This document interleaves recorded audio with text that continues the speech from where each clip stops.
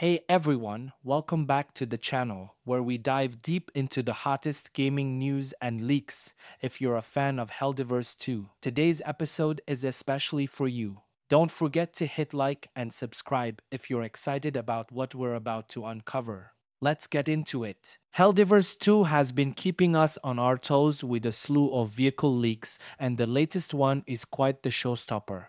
Reddit user Irons1GHTS has just dropped images of a new vehicle type dubbed the Colony Rover. This isn't just any vehicle, it's a transport-focused app that could add a whole new layer to your gameplay. From what we've seen, the Colony Rover boasts a robust, beefy design meant to withstand the harsh conditions of distant planets. It's shown both as a rendered image and a mesh model, complete with driving properties and placeholder animations. This suggests we might be able to drive it ourselves or see it driven by NPCs. Let's talk design and functionality. The Colony Rover, unlike previous leaks, appears unarmed, focusing on transport capacity. This could mean a shift in how we handle rescue or exploration missions, emphasizing speed and safety over firepower. Could this be the future of planetary expeditions in Helldivers 2?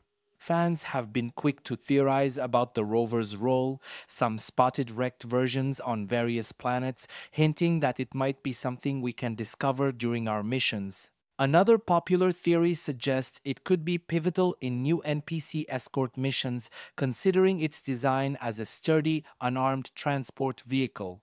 What does this mean for your strategy in Helldivers 2? With the addition of the Colony Rover, we might see a shift towards more strategic, objective-based gameplay. It's all about positioning, quick extractions, or even complex rescue missions. So, while we wait for official confirmation and details from Arrowhead, the developer behind Helldivers 2, we can only speculate on the exciting possibilities the Colony Rover brings. What do you think about this new app? How would you like to see it implemented in the game? Share your thoughts and theories in the comments below.